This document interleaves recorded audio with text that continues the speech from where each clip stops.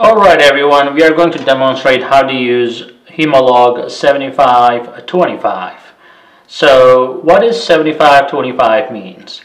There are actually two insulins in this one pen. One is an intermediate acting insulin and the other is a fast acting insulin. So 75% is insulin lispro-protamine. This generally gives you around 8 to 10 hours of insulin coverage as a basal insulin. The 25% is insulin lispro, which is a fast-acting insulin. The action starts at 15 minutes and the overall action disappears in 3 to 4 hours. So you have two insulin mixed together. That is not one of my favorite insulins just because it is a mixed insulin and you cannot adjust the long-acting or intermediate-acting insulin and short-acting insulin independently, and that sometimes create difficulty in the management. However, sometimes your insurance will dictate that. Sometimes for different reasons physicians will prescribe this, and it is still good to know how to take this medication. Typically it's recommended right before you eat your meals, and it generally works 10 to 15 minutes after the injection, so you should consider that before you inject. So this is a typical insulin pen. As you can see, this is somewhat cloudy, a little different than the typical insulins that look clear.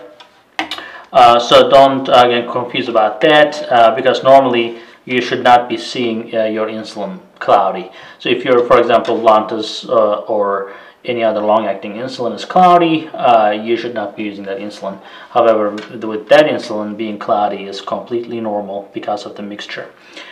Now, what we're going to do here, I'm assuming that your skin is clean. You can use an alcohol swab, or if you're after the shower, as long as your skin is clean, it is okay. It doesn't have to be sterile. This is the areas that you can actually inject. It could be your side of your thighs. It could be around your abdomen. Make sure you do not inject around your umbilicus. At least 2 inches away from the umbilicus is recommended. And the back of the arm and the upper buttock area is perfectly okay. Now I'm going to consider this is your abdomen and this is your pen needle.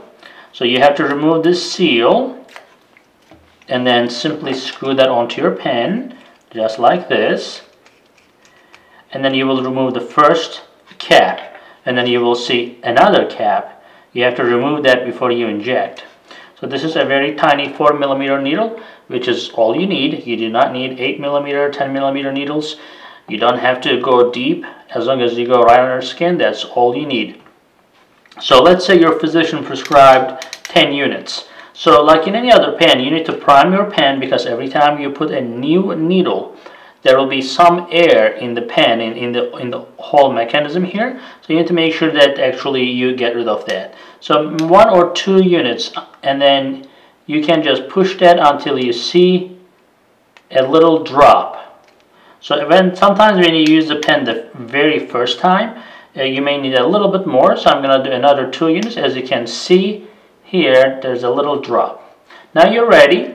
Let's say you need 10 units of insulin, and you just dial that up and directly go into the skin 90 degrees just like this and push the plunger and then wait around 5 to 10 seconds to make sure the complete delivery is accomplished.